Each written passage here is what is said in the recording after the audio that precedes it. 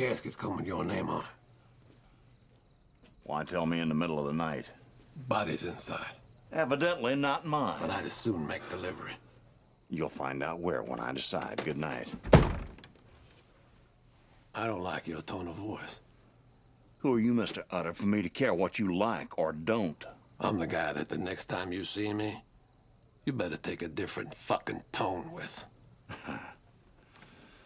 Given what's in store, I'm not sure I'll ever learn what price I'd have paid for not complying. Oh, I guess someone looking hard might could find you in there somewheres, peeking from under the covers to make a fucking threat.